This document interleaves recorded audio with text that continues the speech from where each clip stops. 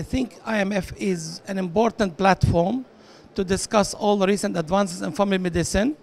And one of the most important parts of family medicine is screening and prevention. My favorite topic is cervical cancer. And cervical cancer is the second common cancer in the female. So basically it is a disease which you can eradicate completely.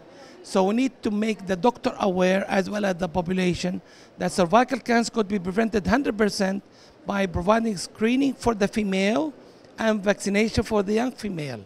See, the best doctor is the one who prevents the disease.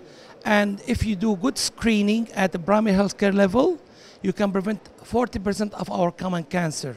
If you do that's cancer, if you look at diabetes and hypertension, our society in U.A.E. is more than 40% good diabetic later on.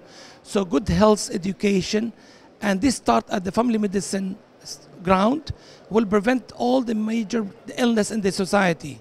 So if we cover screening, education, nutrition, you cover more than 50% of your health cost in the society by good education of general practitioner and the population.